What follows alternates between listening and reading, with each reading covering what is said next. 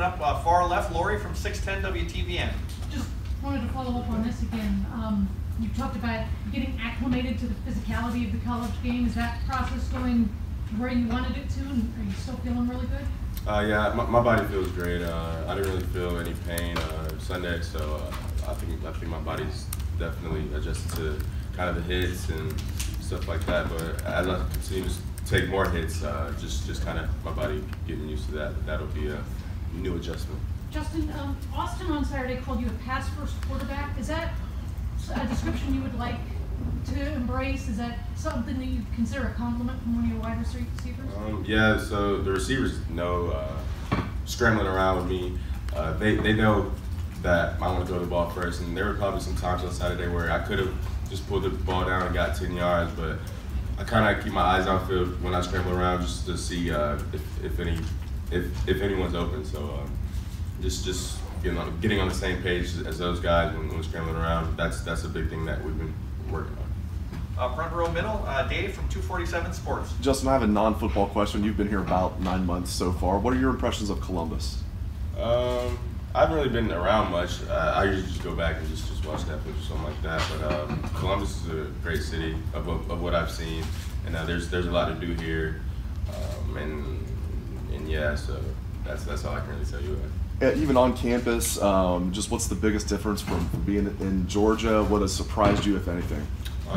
So I really don't have any like on classes, like in-class classes. Most of my classes are online just because of I guess time, and I can probably spend more time on football and just studying a lot like that. So I've really been around campus that much, but what I have seen is just the campus is beautiful, and the people around it are great. So.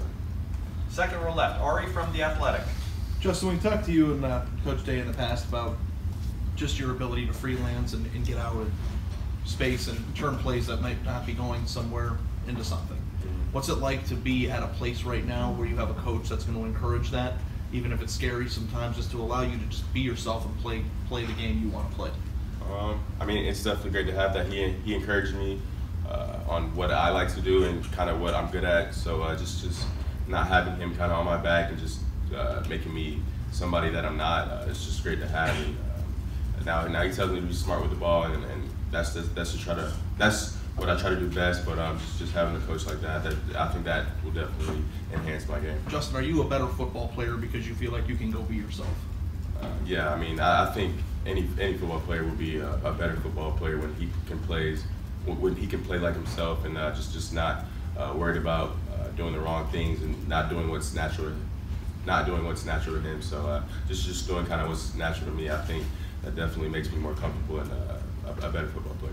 Front row right, Austin from Letterman Row. Justin, when you talk about the pass-first mentality, do you envision as the season goes on that you will run more if the games get tougher? I mean, I'm not sure. I mean, it's really all part of the game plan. So if Coach Day has me run more, then I'll run more. But it's really whatever the team needs me to win. Have there been?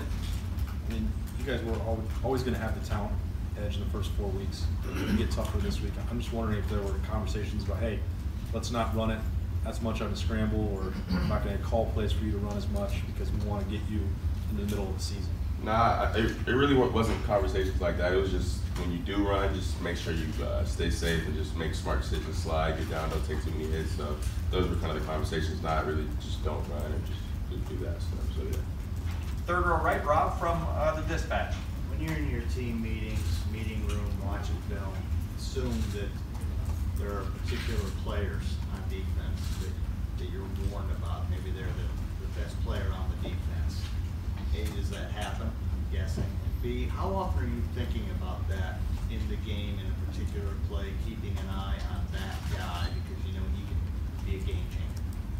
I mean, you definitely have to know who you're going up against. So just studying each position and where they are, and how they play is a big part. So just knowing who those players are on the opposite side of the ball, I think really helps us as an offense and just makes us more efficient as the game goes on. How aware are you of it and keeping an eye on that? I mean, you just have to be aware of them. I mean, you can't just have them in the back of your mind every play. Eventually, you just have to go out there and play and just not worry about who's on the side of the ball. I mean, football's football at the end of the day. So just really just kind of getting in that rhythm and just playing well. This is what it comes down to.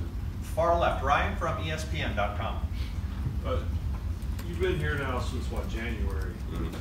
How do you compare who you are now as a person and player versus August versus June, even going back to when you first got here back in the winter? I think I've matured a lot, not only in the game of football but in life. I've went through some obstacles, so just going through those obstacles has really just taught me a lot of life lessons, and I'm definitely grateful now that the position I am in.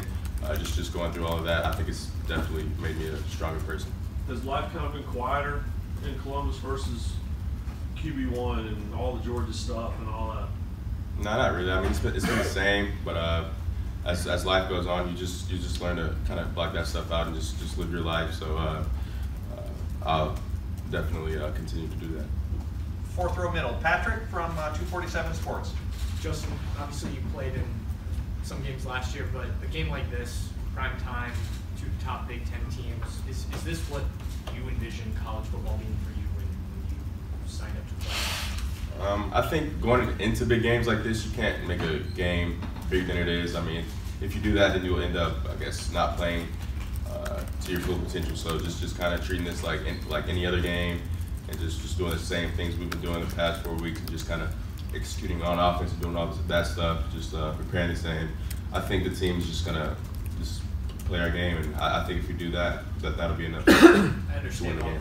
I understand all that, but obviously this will be your guys' biggest test, and I don't think anyone's shying away from that. Are you looking forward to seeing how you guys do against another team with like athletes?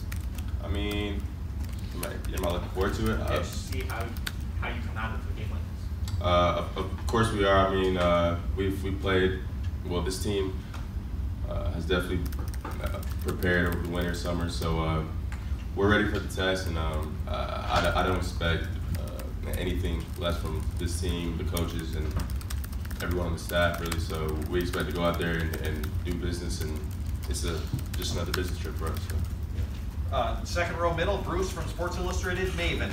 I'm intrigued by your answer to Dave's questions about Columbus and about campus.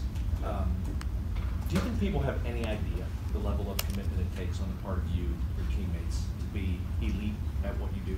I think people have some sort of idea, but they don't know all the little details we actually do, whether it's coming in on an off day, coming in and get extra work in. I think they have kind of a slim idea, but they don't know everything that we do. So, yeah. But I think if you were to ask the average fan, they'd think that Justin Fields is sitting in class and he's interacting with classmates and he's walking across the oval, and he's a college student, but he's a football player too. Yeah. And the life you described is really not that life. Is that accurate? I think some people have the idea of what we do. Like I've talked to some people and they think all day we're just working out all day, and just kind of looking at film all day, just doing football all day, like we're just football players. Some people think we're regular students, so it's kind of I guess a miss and match thing, but just kind of balancing those things out, and but yeah, I'm not sure what people think, but people just have different opinions on what we do and kind of how our everyday life goes. Front row left, Nathan from cleveland.com. What do you enjoy about getting to challenge this #1 defense in practice? What do I enjoy? What do you enjoy? What do you get out of that challenge? I mean, it just makes the offense a better offense at the end of the day, just going up against those guys. And it definitely tests the receivers, and they know more of our concepts because we've run against them a lot. So just kind of fitting the ball into tighter windows and doing all of that stuff, I think helps the offense, helps me specifically, just fitting those balls into tighter windows and just working on the chemistry with the receivers and all that stuff. And our D-line is amazing, so it definitely helps our O-line, and I think it just helps everyone on the offense. The opposite is also true, though. I mean, you conscious of that I need to be sharp, we need to be sharp, whatever, to make our defense better? Mm-hmm. Yeah, I mean, we compete a lot every day, so just going against them, I don't think we take each other lightly, and when we're on different sides of the ball, unlike the game, it's kind of like we want to beat you like in practice. So I mean, just the competitive nature in practice and all that stuff definitely helps the team get better as a whole. And final questions, front row right, Bill from the Dispatch. And we'll follow up a little bit more on the kind of lifestyle question. I mean, Is there a part of you that wishes you could be kind of a normal student and do all that stuff? Walk across the oval, have more interaction with students, or are you fine with the way it is? I mean, I'm fine with the way my life is right now. I mean, I wish nothing happened differently in my life. So it's just kind of embracing all the stuff that I do right now. I think you can't really hope to be somebody else or hope to have a different lifestyle that you have. You can only just have what you have right now and just make the best out of it. So I definitely enjoy my life right now and just hope to make the best out of it. And one question about Ben Victor. You obviously had some talented guys at Georgia. How talented is he? Ben's an all-around player. He can block. He's a great route runner. He's has great moves after the catch, and he can jump high. He's a big body, and he has great hands. So just having him as a receiver, a big threat down the field, red zone, all. So he's an all-around receiver, and I'm grateful to have him. Great. Thank you, Justin. so much.